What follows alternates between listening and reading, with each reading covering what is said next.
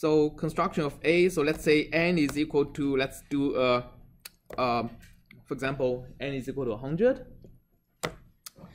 And we are going to be, A is going to be equal to zeros of n. So A is initialized as all zeros. So if you look at A is 100 by 100 double. All right. So we are going to loop over I and set the diagonals. So A of I is going to be equal to, I forget to set the coefficients. So A has to be 2 kappa over delta x squared times 2, right? So let's break for now. We didn't do anything. I pressed Control C.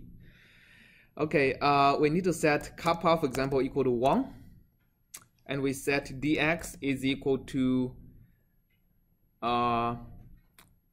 okay, when n is equal to 100, it should be 1 over n, right? Do you see that clearly, or should I make the fonts a little bit larger? Anybody wants to make the font larger? Okay. I think it's in preference. Editor.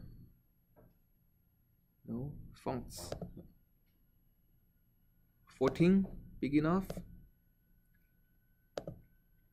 Good enough? All right, okay. So I think I made a bug when I'm initializing A. What's the bug?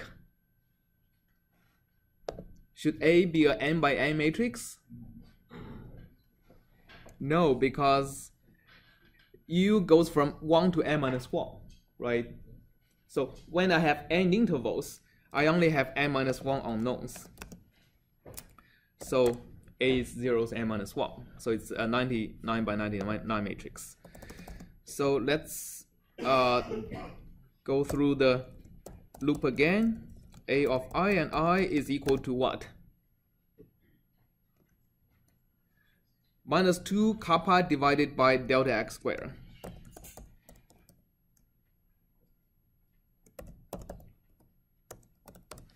Okay. The square, it's a usually good idea to dot with it. Otherwise, Matlab thinks I'm squaring a matrix. So if you look at A diagonals has been set to some minus number, which is good. All right, that's all we need to look at. Then we need to set the upper and lower diagonals. So we have n diagonals. By the way, I think I made a mistake again. I looped all the way to n, which makes the matrix 100 by 100 again. So a fix for that is A is equal to 1 to 99, 1 to 99. That'll make it back to 99 by 99 again. So this kind of indexing is what Matlab does to index a range of i's. Okay, so let's loop over the upper and lower diagonals. Let's remember there is only n minus 2 upper and lower diagonals. There is n minus 1 diagonals. So A of I and I plus 1 should be, there is no minus 2, so just a k divided by delta x squared. So is the lower diagonal.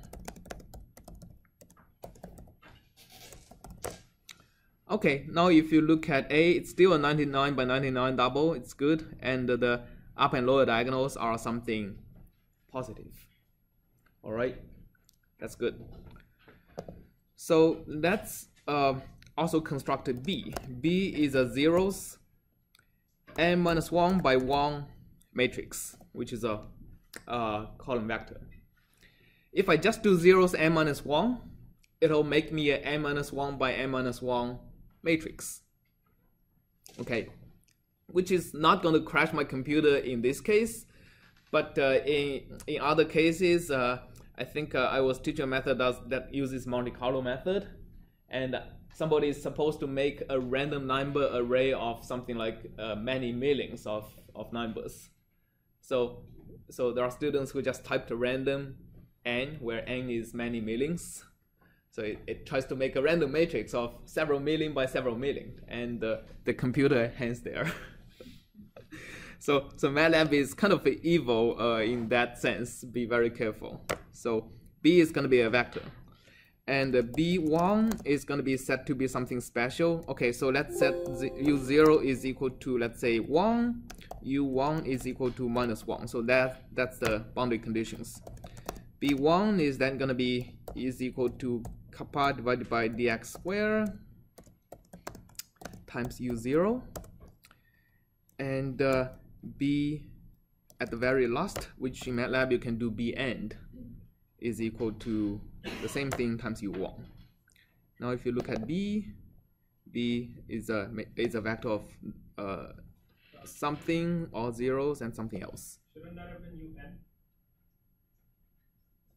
Yes, I use the U1 to denote the solution at x equal to 1, not I equal to 1. Yeah, I understand that. But if you're sort of, I mean, it's not wrong right now, but if you're going to refer to the next, if you're going to look at the other U's that are in the matrix, then isn't it going to cause some confusion with the nomenclature later? Okay, so are you arguing about the naming of the variable? Yeah. Okay, that's fine. Choice. Yeah, that's fine. So let's do UN is equal to U1, and how do you delete a variable? Delete. Clear. Clear U1. Is that right? Okay. Good. So let's use our favorite ODE solver here.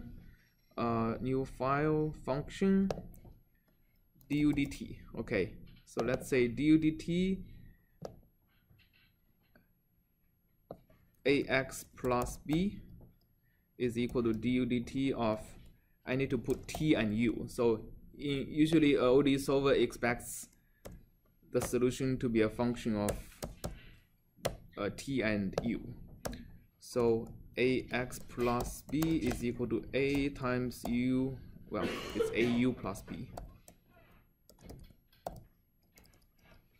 plus b. All right, that's it. So that's as simple as what the ODE solver is going to be. So what I will be doing is I'm going to set u0 into zeros of n minus 1. Oh, and 1, right? So that's my initial condition. I'm going to say tu is going to be ODE 45.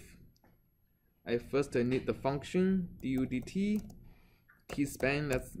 Let's solve it for 1 time units, and my initial solution is u0, and I don't want any options. Define the function. Okay, so I have defined a, but do I need to have a global a, b?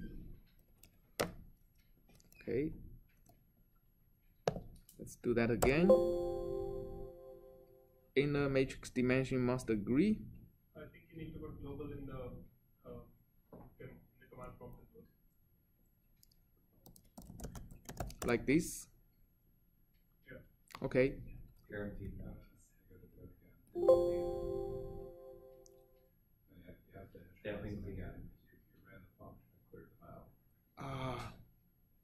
I see. Okay. So a, let me see.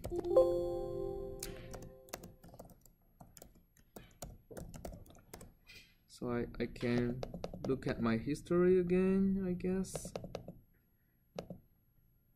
So for r is equal to 1 to n minus 1. I'm going to do that. And I'm going to set my up and lower and also u. Alright. Okay. And I'm going to do ODE solver again. Matrix dimension must agree.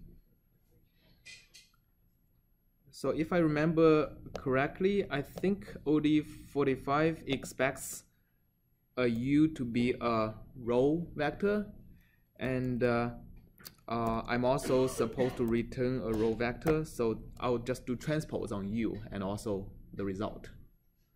All right, so when I'm doing this, I'm also going to transpose my initial condition.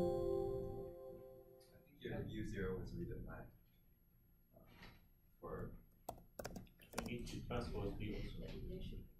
Yeah, my initial condition. Thanks. You have U0 as an initial and a boundary, right?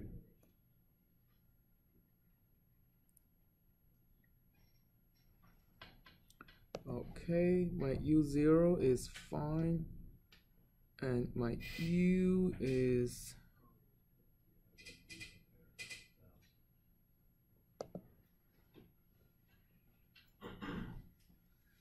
so let's try to figure that out.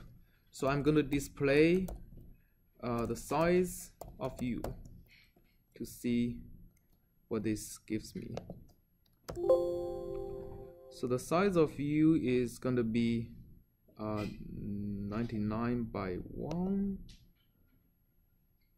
So my U0 is 99 by 1. So I should not transpose that. I should not have transposed that. Maybe I shouldn't have transposed that either. So let's solve this again. Okay, so now that works. Let me get rid of the display to make things go faster. Okay, so now I have a solution U, size of U, which is going to be this much by 99.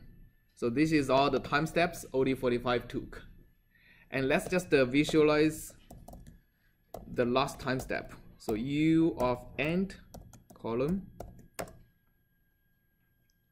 it's plotted, let's just close it.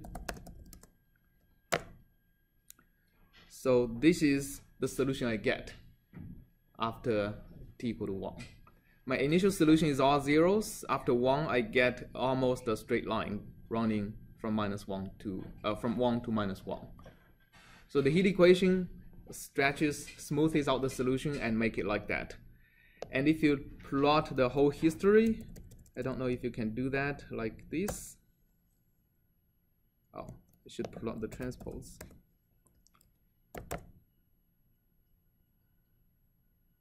Too many lines to plot.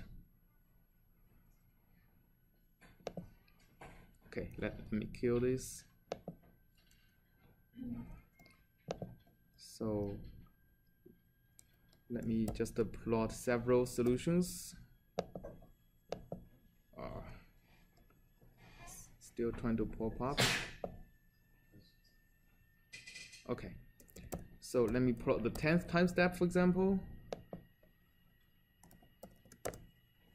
The 10th time step, you can see almost a constant line equal to 0. So the boundary starts to go towards the boundary conditions. So this is the first grid point, x equal to delta x. This is the last grid point, x equal to 1 minus delta x. This starts to go towards 1 and -1. If you plot the 100th, we can see that the solution becomes smoother, right? So that's the behavior of the heat equation. If you plot the 1000th solution, it's being stretched out, and ultimately the solution becomes a straight line.